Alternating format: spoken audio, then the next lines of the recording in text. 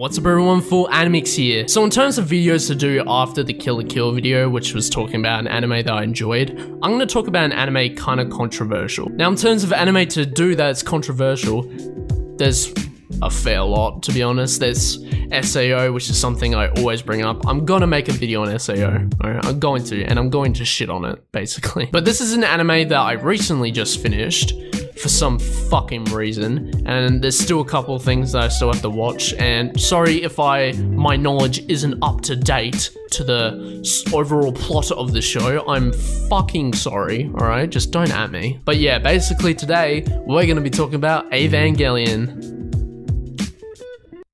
I really regret this on so many levels. So without further ado and without more procrastinating, let's talk about Neon Genesis Evangelion.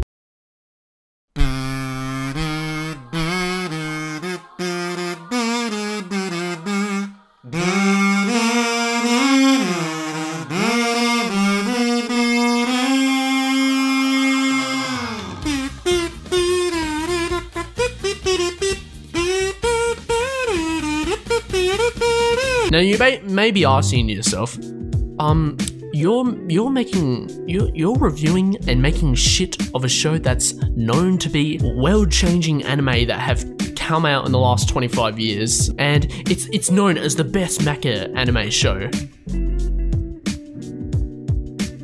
Is that really what it is? And that's the thing that I kind of don't really understand about Evangelion. Is it a mecha show, or is it a psychological drama where you really want to cry to sleep? I'm going with my last one. Because I think the overall feel of the show is that it's meant to elucidate the fact that it's supposed to be a mecha show, and it's supposed to be action-packed, and shit's supposed to go everyone's way. It really doesn't. And I think the whole point of the show is to be a very traumatic experience for kids, basically going into mechas and fighting angels, and it's just, it's fucked up, to be honest. And the characters go through some shit, alright? The last 2 episodes are just helping the characters overcome their troubles, basically, and I honestly couldn't care less. Now from here on out, I suggest that you watch the show, because I'm basically just gonna ramble some shit that you will not understand, no matter how hard you try. But at the same time, I'm telling you to not watch the show, so I don't know what to say, basically. Just the fact that if you feel confused, just write down in the comment section, I was confused about so-and-so. Thank you. So without further ado, let's talk about the characters. Yes, I'm skipping over the plot because that's just gonna take up the whole chunk of the video. The characters in this anime, I could not care less about. I'm gonna skip Shinji because I'm just gonna shit on him, basically, and gonna start with Asuka. Asuka is not relatable at all. She's supposed to be the tsundere character in the show, and she definitely succeeds at the role, but she isn't redeemable at all. The whole role of a tsundere is to elucidate the fact that she has a really tough attitude, but she has a soft spot on the inside.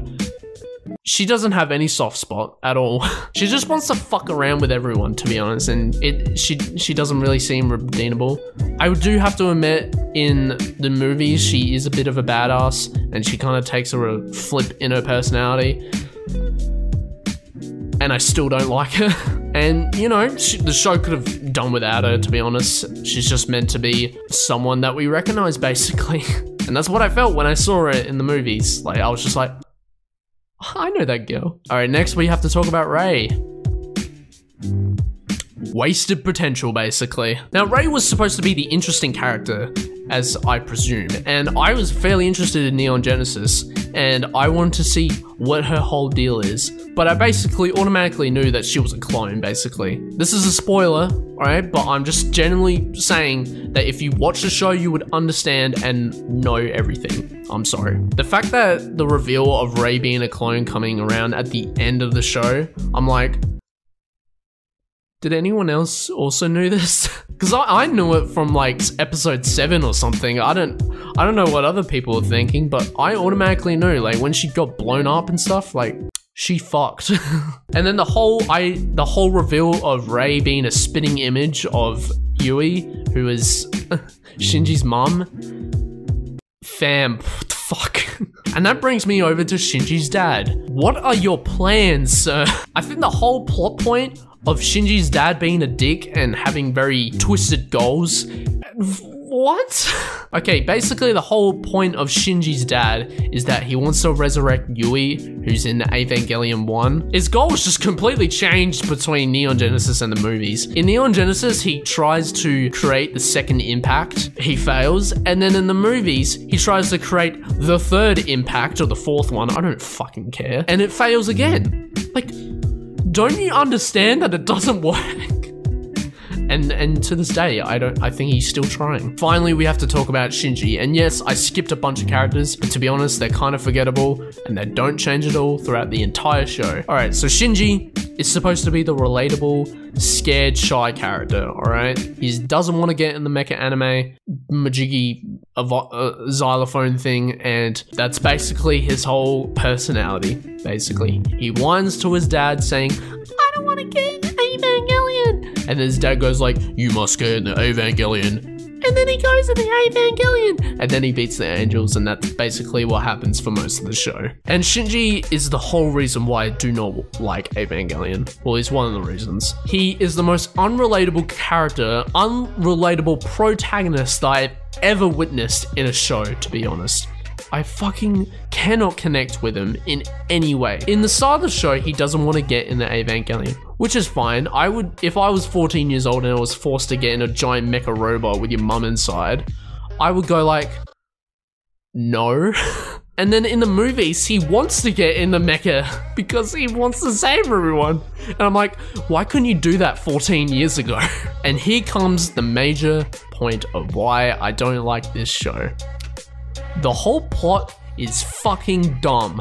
And to give you a whole synopsis of the plot, I'm just gonna play a clip that just explains it, to be honest, because I cannot be stuffed explaining it. Our star is Shinji Ikari, a 14-year-old League player who's forced to pilot mechs in order to defeat the Angels, giant beings from outer space which are actually rather an extremely advanced alien civilization that's responsible for the Adam race actually originate from obviously Lilith, Adam's sibling came from the black world. Anyway, the only time we see Lilith is underground and actually function as giant egg and a transportation device, but this is where the Dead Sea Scrolls come in. Rather than being a prophecy, it's actually an instruction manual made about mentality project. This is all actually to render one of the seeds of life inactive in the... Was that clip a joke? Yes. Did you enjoy it?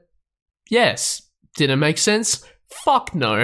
And that seems to be the whole theme of the show, of you not knowing what the fuck is going on. But in terms of actual what's the plot, I kind of get the gist of it. So basically the Evangelions are Adam, but they're different. And the Angels are the Evangelions, but they're different. And Lilith is Adam, but different. You can kind of see where this is going. The spirit of lasagna just basically beats everything, to be honest. It's like the secret sword, like King Arthur rises up and stuff. It's like the sacred sword or whatever. It's like the ring from Lord of the Rings. It's that special item that just wins against everything, you know? And that's the show.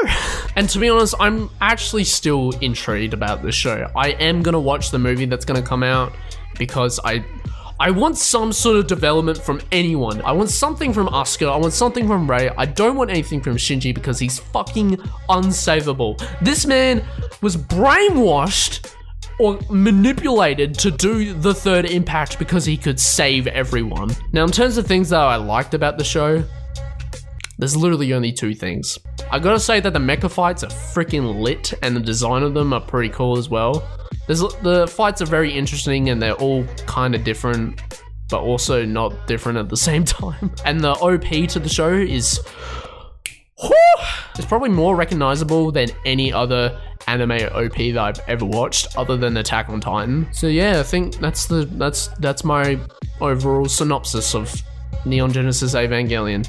My final thoughts on the anime, as you could say, for the love of God, save yourself and not watch it.